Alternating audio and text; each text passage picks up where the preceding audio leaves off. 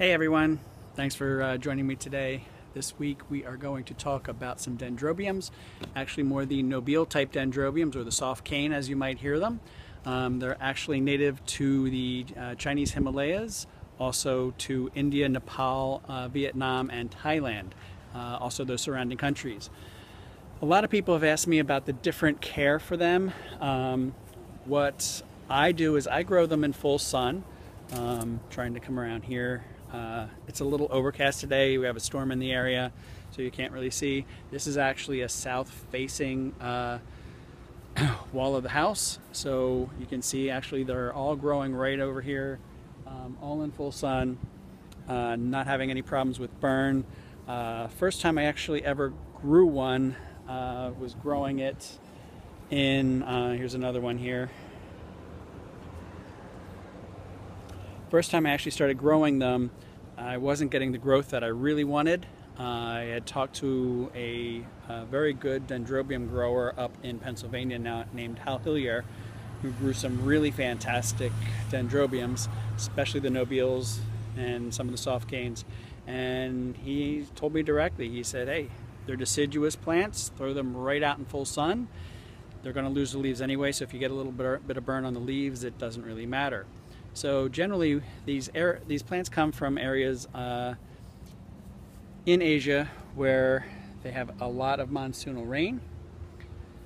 Therefore, during their growth period, they're really getting downpours every day, and they take a lot of water. You might actually notice that, especially in a pot like this,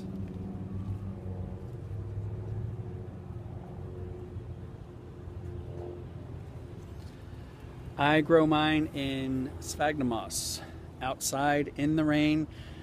Some people really are afraid of getting too much sun or too much water, but for me they do really well. The good thing is air movement. If they're growing outside like this, in South Florida we get a good breeze.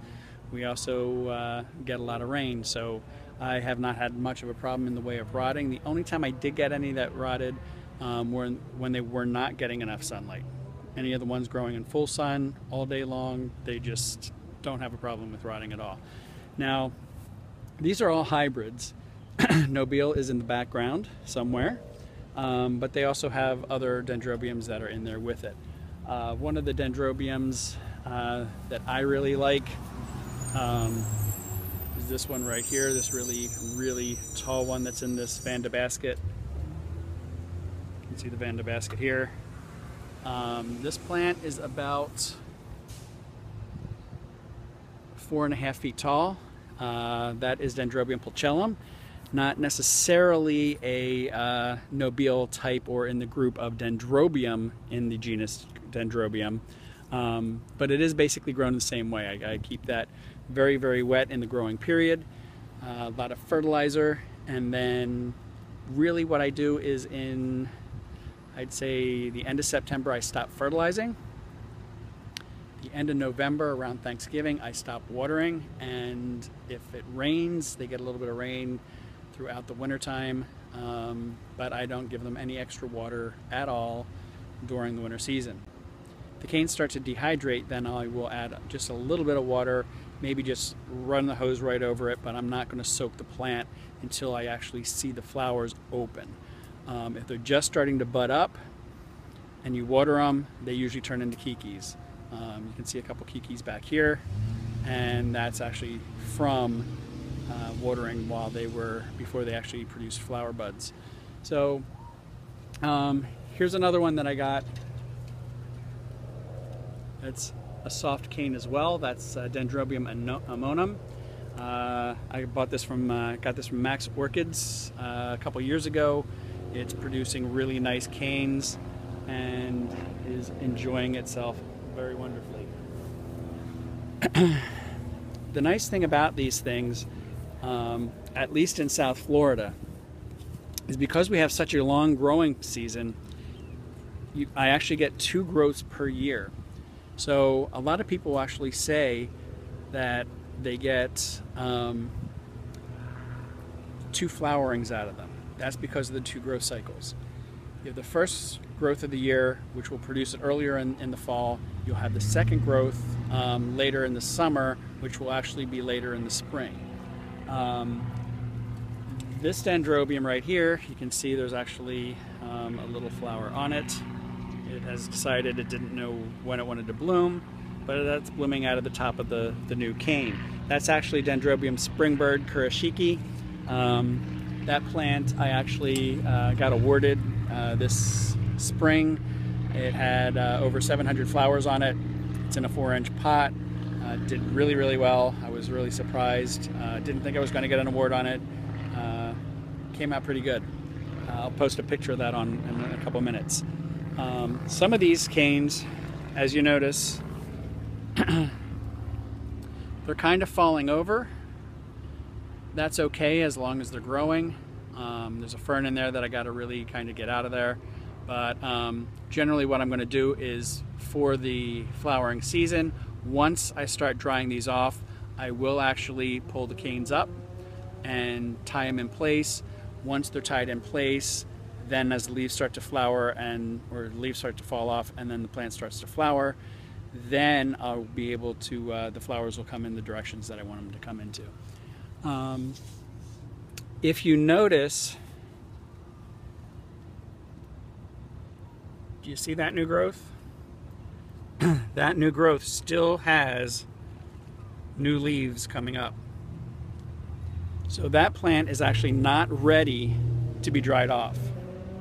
What I will do is, while I'm going through and watering my plants from time to time, I will actually look at the new growths and see how far they are along. If you notice this one,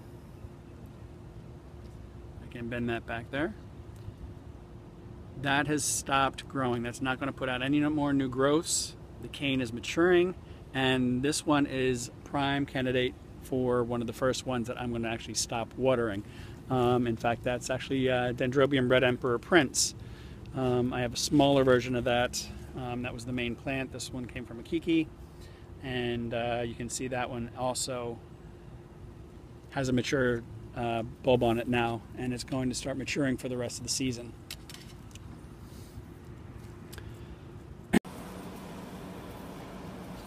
So this one is Dendrobium Yellow Panay March. You can see some of the canes kind of are so heavy they've kind of fallen over. They're about 2.5 to 3 feet tall. Again, you can see up at the top here, no new leaves coming out. Let me see if I can focus in there. So this one is mature. It's going to get ready for its rest for the winter. You can see that the canes are kind of a yellowy green, not a really deep green. You want them more on the yellow side than on the green side. The weight of the canes are pulling them down. Once the leaves start to actually start falling off, yellowing up, I'm actually going to tie this up like I've tied up the last year's canes. That way when the leaves fall off, the flowers, when they do come out, will be facing the right direction, and it'll be ready for showing if I decide to show it, or even just displaying it if I decide to bring it in the house. Yeah, you can see where a couple of the lubra grasshoppers did eat the leaves there. They are gone. The minute I find those, I get rid of them. The neat thing about this Dendrobium Yellow Panay March, is that when the flowers first appear, they are a very light, pale yellow, almost like a yellowy green. When it comes time for the a little bit of time, what happens, there's a little spider in there kind of protecting the plant, so I'll leave that alone. But like I said, what happens is once the flowers open up, they're a very pale yellow green. Over time, about a week or two, they start to get a deeper yellow and a deeper yellow until they're a very bright canary yellow flower.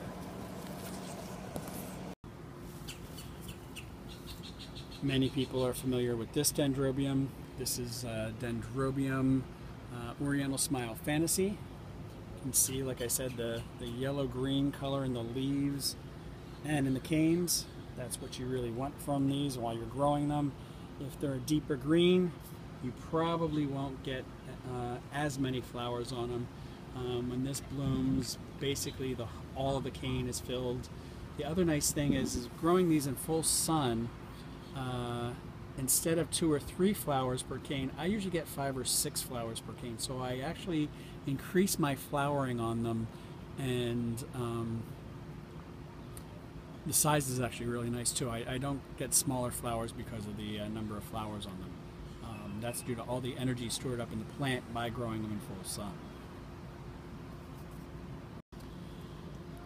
You can also see this is a kiki that I grew. This is actually last year it started to grow. This year this kiki was mature enough that I could pull it off, pot it up, and this is, I guess, a 3.5 inch plastic pot with sphagnum. And that mature cane right there will probably flower this next spring. And this plant is Dendrobium Country Girl Warabuta. A very nice, robust plant. This plant has been at least doubling, if not tripling in size every year, so I can't wait to see this in bloom this year. I know in one of the displays, one of the shows last year, it was pulled and looked at for judging. I just don't think it had enough open flowers when it went in, but this year, looking at it, it's probably going to be fantastic when it does bloom. It's a really large plant. This dendrobium is Dendrobium Oriental Gem Midnight. Kind of looks like the Oriental Smile Fantasy, except it's a little bit darker in color, or deeper in color, than the Oriental Smile Fantasy. Okay, so this plant here is Dendrobium Pink Rabbit Grace. I know it doesn't look like much right now, but it's got, what is it, like 6 or 7 or maybe 8 canes on it, new canes from this year's growth. The really nice thing I like about this plant, you can see where it had all the flowers last year. The flowers on this are a lot larger than a normal Nobile type dendrobium, and actually the size of a small cattleya flower, probably about 4.5 inches across. So you get really large light pink flowers. Okay, so this is my Dendrobium Springbird Kurashiki, the one with the little flower that's up there. That's kind of on the premature side. If I can get that to zoom in and actually stick. I don't think it's cooperating too well. But anyway, it's got almost twice as many canes as it did last year when it was awarded. Last year I think there was 30-some canes. There's 40 or 50-some new canes this year. There's a new flower that's getting ready to come. Flowers are coming from the very top of the cane, the new canes, not the sides where they normally come. So I'm really not worried about that. It does that every now and then. But you can see a lot of nice new growth. Sphagnum moss, there's a really nice root system in there. You can see it. There's also, aside from a couple of little weeds in there, there's still some new growths that are coming up. I don't worry about those either. By the time blooming starts next year, those will be mature. Like I said, fertilize until the end of September. Stop watering at the end of November, and leaves are going to fall off it. They are deciduous. Once you see the buds start to form on the sides of the cane, leave them be, leave the plant be unless the canes are shriveling. Once you see the actual flower buds developing, then you can start watering again. I do use a time-release fertilizer, and that's really all I give them throughout the year. So if you have any questions, let me know. If you want to sponsor, there's a link down below. You can sponsor to help out with the videos, and have a good day.